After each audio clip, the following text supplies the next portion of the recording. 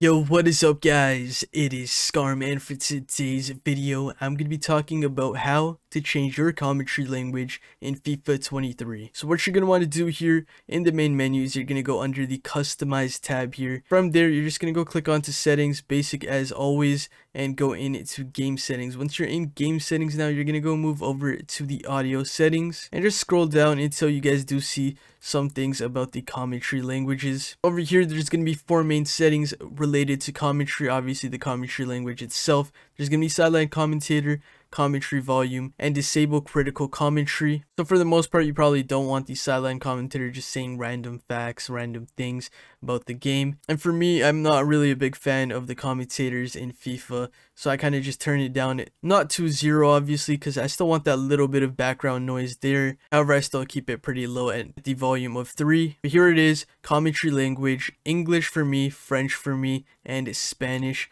And those are the only 3 languages available to me.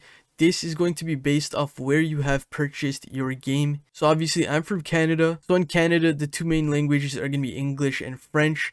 But since I also live in North America, considering Canada is in North America, Mexico's not too far off, hence why I do have Spanish available. So for those in North America, you most likely will just be locked to these 3 languages. And other parts of the world, once again, you'll be locked to just like maybe 2 to 3 different types of languages. So unfortunately, there is no real way to change this. In previous FIFAs, we had an opportunity to actually download other languages through the PlayStation and Xbox stores. They haven't really been adding that in the past couple years, so unfortunately you can't do that. On PC, I can't speak. There might be an opportunity, there might be a way to actually download the commentary. I can't speak on that. But yeah, basically if you're looking for like Spanish and you're not from like a country that has Spanish commentary, you might be screwed out of it, because Spanish and Arabic, in my opinion, are probably the best 2 commentary languages. They're just very exciting, very different and unique compared to the boring old English commentary, in my opinion. Apart from that though guys, that is going to be the video, so please do make sure to like, comment, and subscribe,